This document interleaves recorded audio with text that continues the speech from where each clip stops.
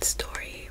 This spooky story is by Eurocious, and it's part of the No Sleep thread on Reddit. This story is called Grandma Always Said That Grandpa Wasn't Right. I've been taking care of my grandma lately. She's been doing pretty bad, and she needs someone there to help her almost 24/7. She's got some kind of bone disease. It's basically turning her bones into Swiss cheese, and I've had to carry her to the bathroom and room to room for the past 2 weeks. This might seem some kind of tiresome to some people, but I'm glad to do it. My grandma and I have always been so close. She basically raised me since my mother was never at home.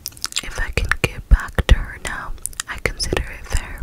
She's been alone since I was in high school, and those 10 years have been the happiest I've ever seen her.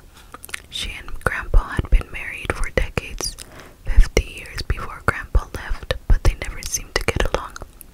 When I was young, Grandma would always come over and stay the night instead of having me come over there. Grandpa never came to our house. He mostly stayed close to home or went to work, but the few times I interacted with him, he seemed way off. Even as a kid, I didn't think he looked right. He might have sounded a little mean, but over the time, he got paler and less coherent. He would mumble to himself this odd whispering thing he had while he was watching TV, and Grandma usually kept him in the bedroom with the lights off and the TV on. He disappeared suddenly when I was in the 9th grade, and it had been almost as much as a relief to me as Grandma. So last week, when I put her to bed and told her we were going grocery shopping the next day so she better get some sleep, she shook her head and looked away. I doubt I will. I think this might be my last night in this bed. Why? I asked, thinking she was joking. You eyeing my bed? I'll swap with you, but yours is much more comfortable than the one in the... No, son, she cut me off, her voice thready and weak.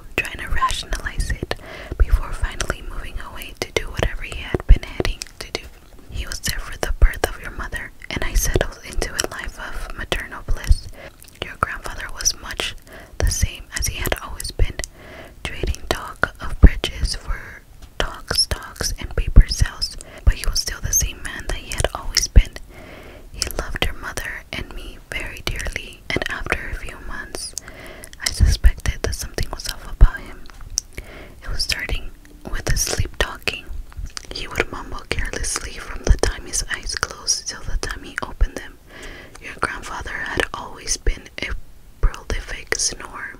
Before I continue, I want to say that this story is not well written, so it's taking me a little bit longer. So if you see a lot of cuts, either the cars are driving by or it just doesn't make sense. He would mumble carelessly from the time his eyes closed till the time he opened them. He would mumble on and on and on about sewers, the war, and stocks, and paper, and raising dogs, and breeding horses, and a million other things. Between your mother's nightly feedings and your grandfather's carelessly muttering, I was becoming racked. I couldn't sleep at all. I couldn't sleep with all the yammering, and no matter where I slept, it always seemed to find me.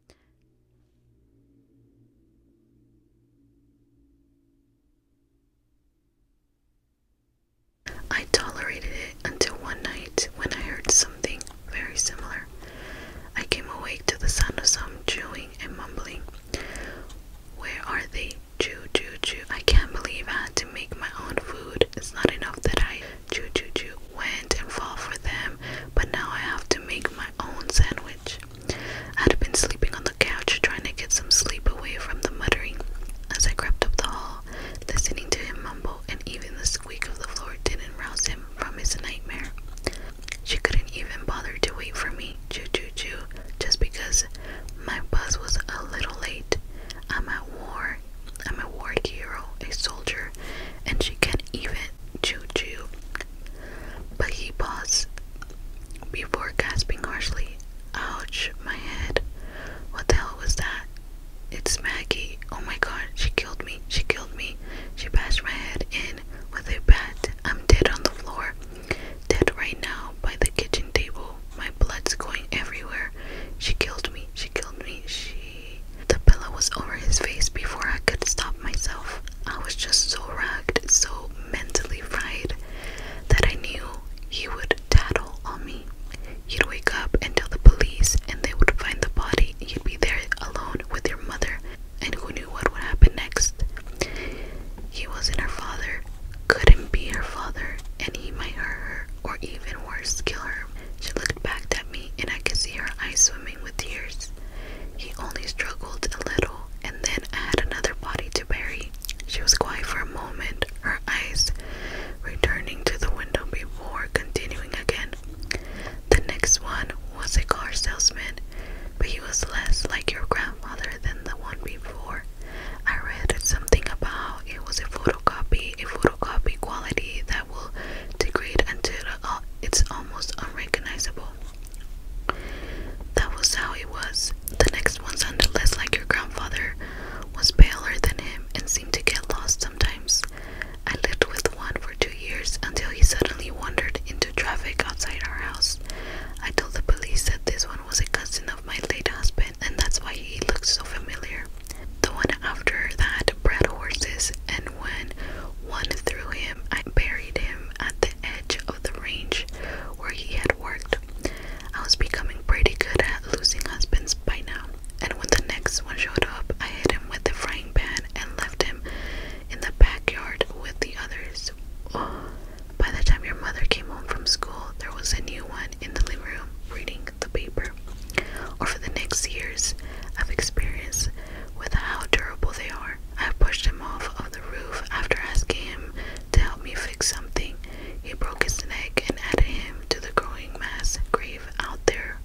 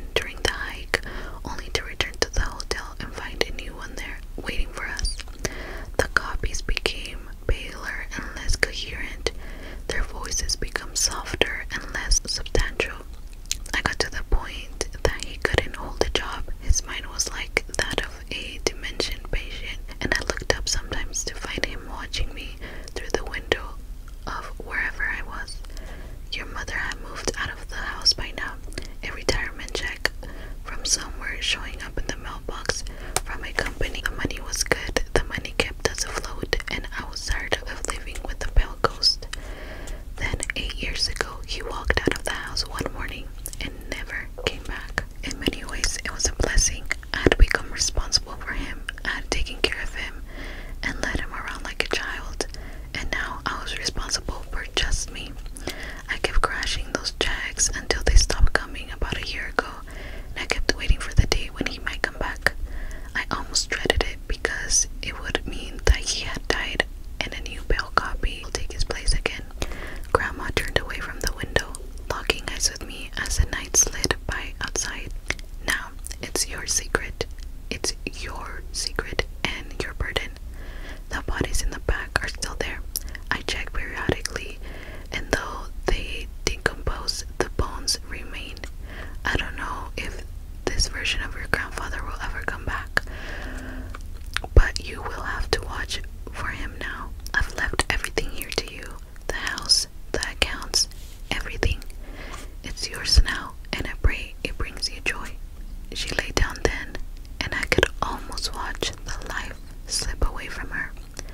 By midnight, she was dead, and when I turned to get the phone, I saw what she had been waiting for at the window.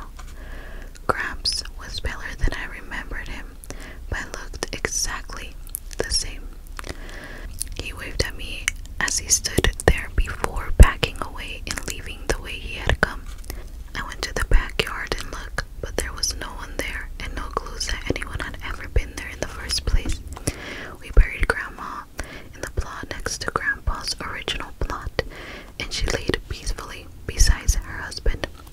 The caretaker tells me that someone comes to see her though, leaving a single wild flower behind before moving on.